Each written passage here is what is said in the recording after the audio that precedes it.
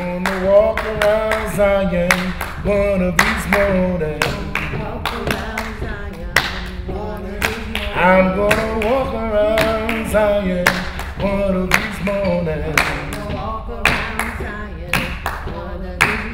I'm gonna shout troubles over one of these mornings. In his bed, the writer rolled over and lay quite still. He had done some hard living, and his heart fluttered. The idea got into his mind that he would sometime die unexpectedly. It made him more alive there in bed than in any other time. He had known people, many people, known them in a peculiarly intimate way that was different from the way in which you and I know people. They were all grotesque. All of the men and women the writer had ever known had become grotesque.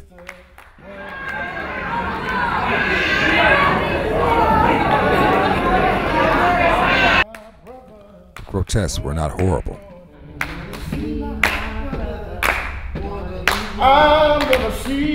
Some were amusing.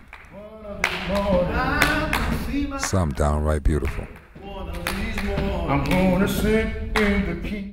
In the end, he wrote a collection of stories which he called the Book of the Grotesque.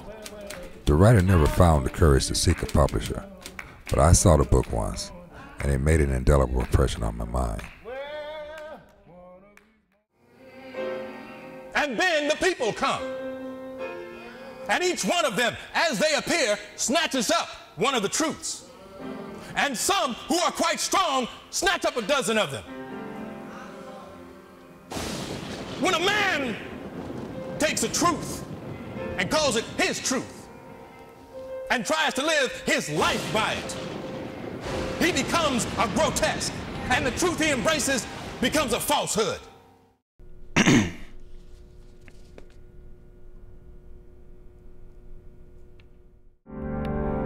'Cause in my lowest times where I lived in Chicago Heights, plot does not matter.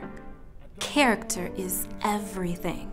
You don't have to leave Chicago Heights. You have to make Chicago Heights leave you.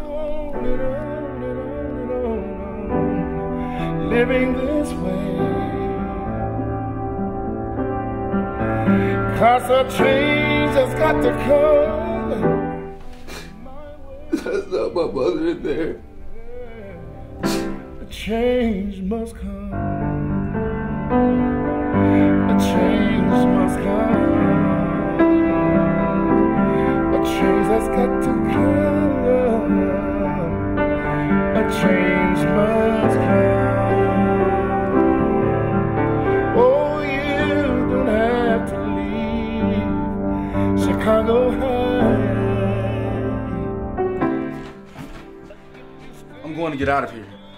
I don't know where I'm going to go or what I'm going to do, but I'm going away. A change must come.